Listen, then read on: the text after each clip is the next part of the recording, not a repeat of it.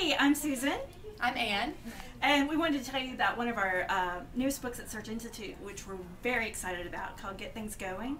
I love this book because it's not just around games, and I know Ann and I are known for play with purpose, but we live under the mantra of play, live, lead with purpose, and this is about leading with purpose. So there's games, there's activities, there's processes, and it really looks at the adults who love young people, where we get stuck. So if you're in a staff meeting, Coalition, a group of youth and adult advisory board kind of setup.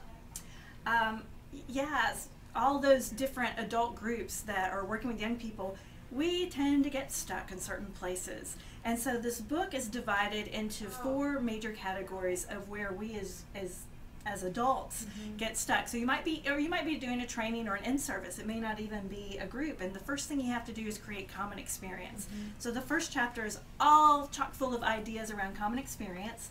And the second one is on respect and understanding. The third one on trust. And the fourth one on vision. So it's really about us taking a group of adults who love young people and moving through our stuff so that we can get to the place of really being about youth. So take respect and understanding, for example. If I know that Ann shows up every time and her passion is about youth voice, and my passion is about giving youth creative expression, instead of being frustrated and trying to juggle for power in the group, then we go, that's just who you are. That's just who I am. That's how we show up, and that's the youth that we represent when we show up, and that's cool because that's part of how our team works. In the section on impact, you have a lot of groups that have great ideas, and they just seem to never really go anywhere. So if you're wanting to get your group really engaged in acting on something, getting things done, that's what this book is really designed for. And that chapter 2 has places to get your whole team to get their voice and to make sure that everyone in your group has a voice and is heard and they're part of the process, so it's not always about you coming in and dictating where we're going.